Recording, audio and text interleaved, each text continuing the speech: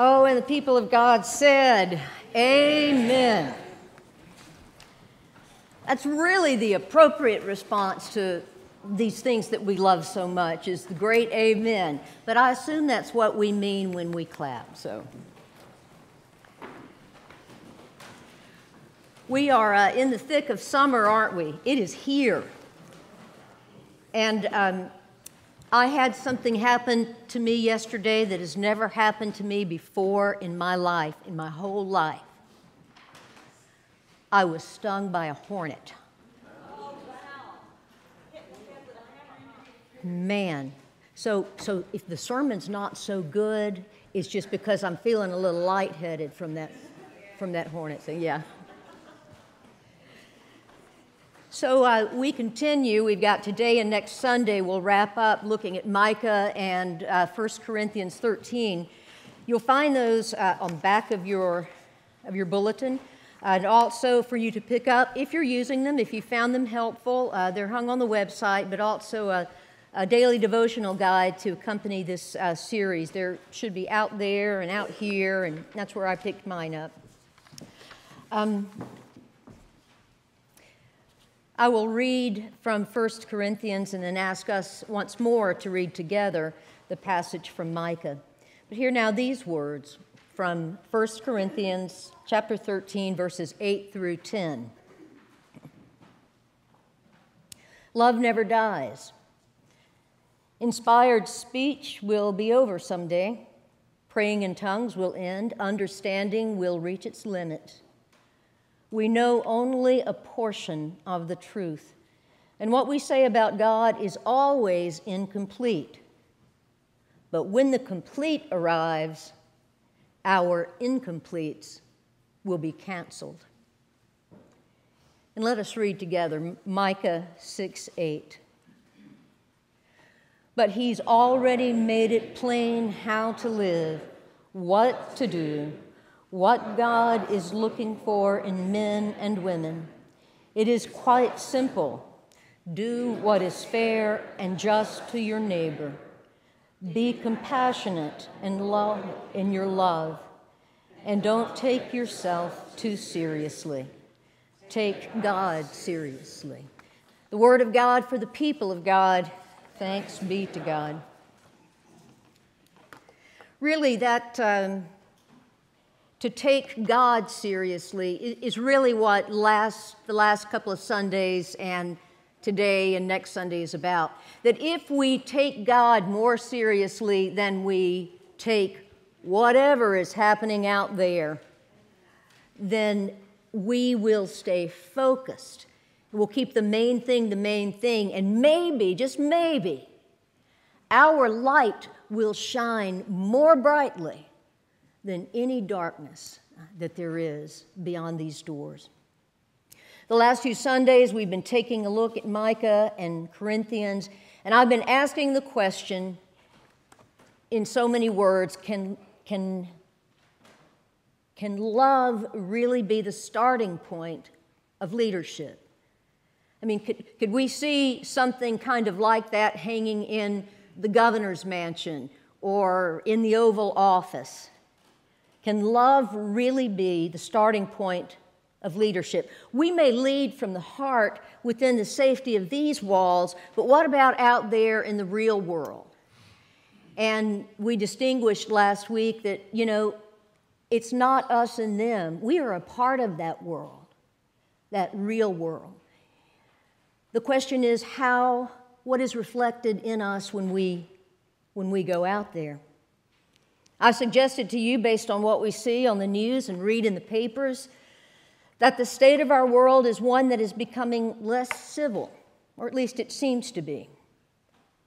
We seem to be trading in our civility and putting in its place suspicion. And suspicion always leads to divisiveness, and divisiveness out there can spill into here, into our churches. I've not seen that at Wells. Thanks be to God. But there are a lot more churches than just Wells. The divisiveness out there can spill into our churches in here. Or, and this is the whole point of this series, the heart and love in our church in here can spill out and into the world. And maybe the world can begin to reflect the things that we hold dear. The first Sunday of this series, I asked the question, as followers of Jesus, what is the condition of our hearts? What do our hearts reflect? Do they reflect the state of the nation, or is it possible that the state of the nation might be able to reflect the condition of our hearts, given the conditions are good? We may think that to be a good citizen, one must obey the laws of the land, pay our taxes, vote, and that's true. These are at least some of the ways to be a good citizen. But if we want to be great citizens, I want to be a great citizen. If we want to be great citizens of this nation, not merely good, do you know what we need to do? Do you know what the real secret is to being a great citizen? Now, you might want to write this down. It's complicated. Practice our faith. If we want to be good citizens of this nation, we do all of the things accorded a citizen. But if we want to be great citizens of this nation, practice our faith. God has told you, O mortal, what is good, and what does the Lord require of you, but to do justice, to love kindness, and to walk humbly with your God. Love never dies. We know only a portion of the truth. We have 3 things to do: trust steadily in God, hope unswervingly, love extravagantly, and the best of these 3 is love. Practice your faith. Practice our faith. Peterson translates from Micah to love kindness. He translates that to compassion. And to be compassionate means, among other things, concern and distress over the suffering of others. But here's the catch. For followers of Jesus, it means concern and distress over the suffering of others combined with a desire to alleviate that suffering. That's our job. It's not enough to simply have pity on, it's to have empathy and then ask ourselves this question: what am I going to do about it? For followers of Jesus, we must always look through the lens of what part do I play? What is my role? And what would Jesus have me to do in this situation? And I'm not talking about big, outlandish, great acts of faith that take time and money. And I mean, maybe, but it could be the small thing. It could be the rededication to practice our faith. Now, make no mistake about it, there is so much good in this world and in this nation. Y'all have heard me use the term glory sightings before, and I promise you, every single day, I see at least 4 or 5 things that I can attribute to nothing other than God. And in those things, I see the glory of God. And that's when I'm not paying attention. What if I paid attention? What if I was really paying attention? If I paid close attention every day, I believe there would be countless glory sightings. So I don't want you to hear that it's all doom and gloom out there. It isn't. Right, Poppy? Not anymore. But we have to admit that there is a lot of divisiveness, incivility, and just downright meanness. I've checked out of Facebook for a while, as you know. But I still read the paper. I still watch the news. So I'm not suggesting that we turn off CNN or Fox or MSNBC. Don't cancel your subscription to the Clarion Ledger or Time or Newsweek or the New York Times, whatever your pleasure is. I know we get tired of seeing the hard stuff, the embarrassing stuff. But those secular outlets help keep us informed. And as a people of God, we want to be informed. They keep us informed, and it's good to be informed.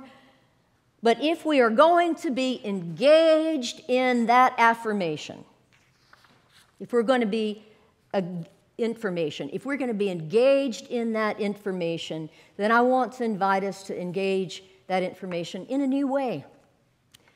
Not in the way that we see most folks doing it.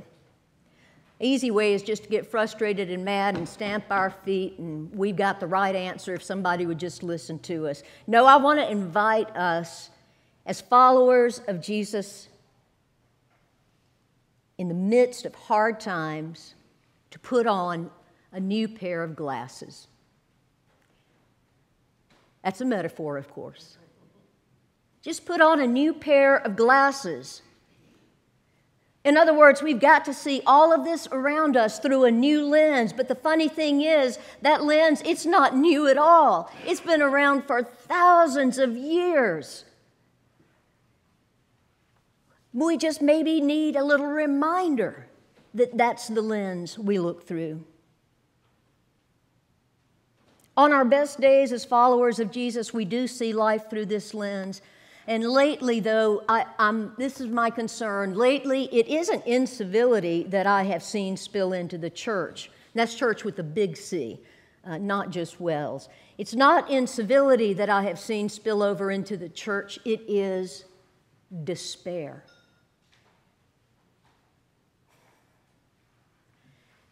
There's a place for despair. It helps us to, whether we like it or not, peel back the layers and really see the hard things, but that same despair can paralyze us. That same despair in any situation of life, it can be a symptom of losing hope. And followers of Jesus, we never lose hope. Micah tells us to love kindness, to be a compassionate people, to see the suffering and then to seek to alleviate the suffering. If we look to the call to compassion through our everyday, ordinary eyes, then we will despair. It is almost guaranteed. But Paul reminds us that faith, hope, and love remain, these three. Peterson translates it to hope unswervingly.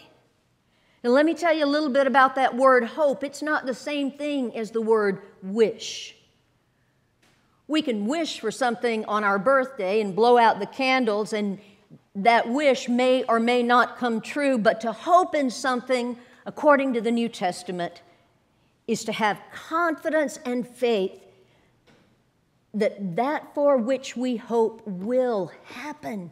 It's not a wish, it's an expectation. We know it will happen because we have faith and trust and unswerving hope. The Greek word for hope out of the New Testament is elpis. And translated, it means expectation of what is sure, expectation of what is certain. When the complete arrives, our incompletes will be canceled. We must not lose hope. And we must know that the guarantee of that which we hope for makes compassion a possibility in the first place. And that is leading from love and leading from the heart. When the complete arrives, our incompletes will be canceled. Maybe that's what we are feeling out there, incompletes. When the complete arrives, the household of God on this earth, the incompletes, everything that causes despair and loss of hope will be canceled. Let it be so on earth as it is in heaven. In the name of the Father, and of the Son, and of the Holy Spirit. Amen.